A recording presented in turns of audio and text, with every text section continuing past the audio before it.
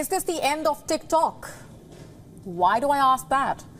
Because it looks like a new social media application is here to outthrow TikTok, at least in the Western markets.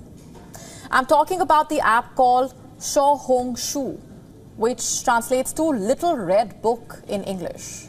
The app has over 300 million monthly active users. According to reports, young Americans are now signing up on Xiaohongshu.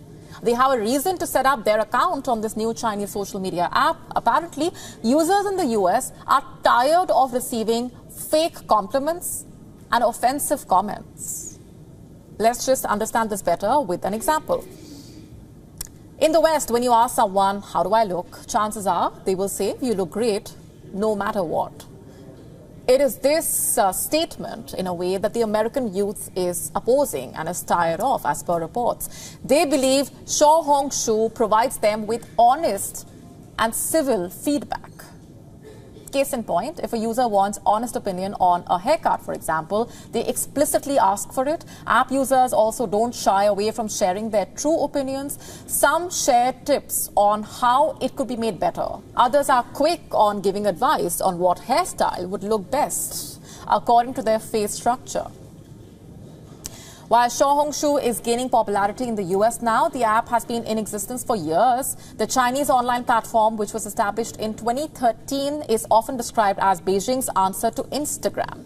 It started out as an app for Chinese travelers seeking shopping tips, and over the years, Xiaohongshu has evolved into a user-generated encyclopedia. It focuses on beauty, shopping, travel, and lifestyle topics. For example, on how to get through pregnancy or recover from divorce. These are also being discussed on the social media platform. The emergence of a new Chinese online app could not be more ill-timed as far as TikTok is concerned. Now, if TikTok does not adhere to American laws, the app could soon be banned in the country. According to a bill passed by the U.S. House of Representatives, ByteDance, the parent company of TikTok, has 6 months to divest TikTok or face a total ban in the country. Apart from the U.S., the U.K. government, in fact, has also raised concern over TikTok's security policy. TikTok is already banned in several countries, of course, including India. There are fears that TikTok could harvest user data which could be exploited by China. When it comes to Chinese apps, privacy has always been a cause of concern, and now it remains to be seen how the U.S. authorities would deal with the growing popularity of Xiaohongshu, which perhaps could become the next TikTok.